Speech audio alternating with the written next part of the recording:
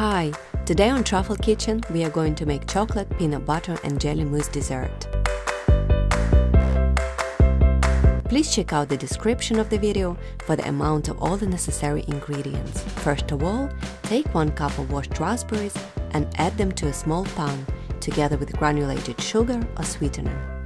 Put it on high heat and wait for it to start boiling, then lower the heat and boil for 3 minutes, stirring occasionally. Meanwhile, take your pre-made chocolate sponge and cut into 2 circles using the glass you're going to use for the dessert.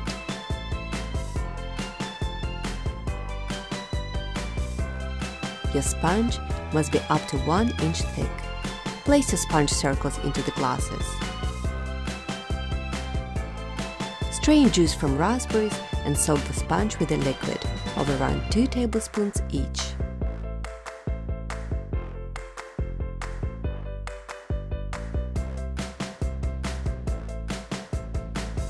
Extract the rest of the raspberry puree using a wire metal strainer and a spoon. The next step is to whip up the cream.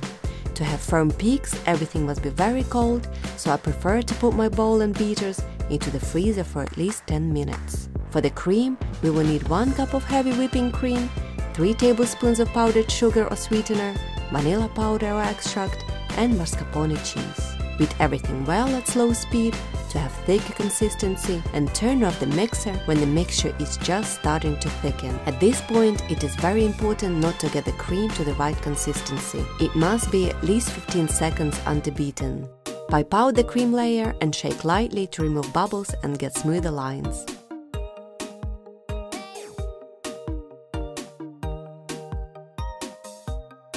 Next step is to transfer the jelly into a piping bag and pipe out, evenly dividing between the 2 glasses.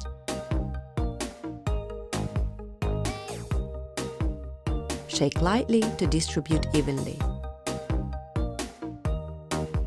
Place in the fridge for 10 minutes.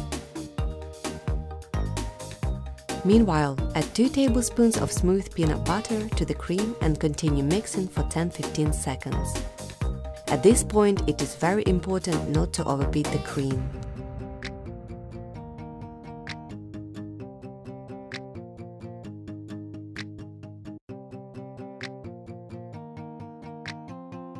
Pipe out the peanut butter cream evenly between the 2 glasses.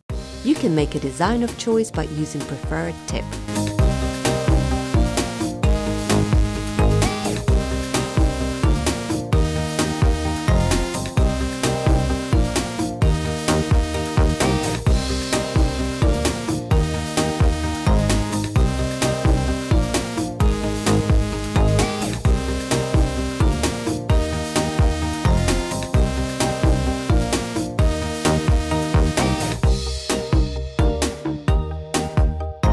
You can decorate with chopped peanuts, peanut butter cups, or just a sprinkle of dark chocolate.